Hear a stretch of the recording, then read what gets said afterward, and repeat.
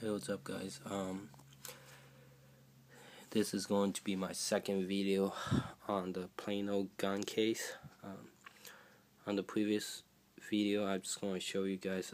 I show you guys the case and the inside in general.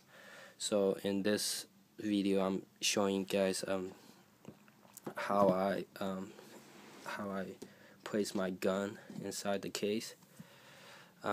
I noticed something bad about this case is it's not really bad. It's not the case, but it's the foam. As you could see, we moved them out because it's actually these foam. You could actually remove them. It's sort of like a cube, so you could just take them out. But the downside, one good thing about it, it's easy. The downside is that you know how guns is not really made of cube shape, boxy. So it's kind of funny like that with a shape like this. But overall, it's good. It took me a while to put it in because I tried my best to make the best shape as possible. But yeah, I think that's my best for now.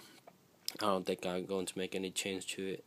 Overall, it's good, and I still have the instruction. You don't really need the instruction. They came with the key, like I said earlier. You could actually lock this thing.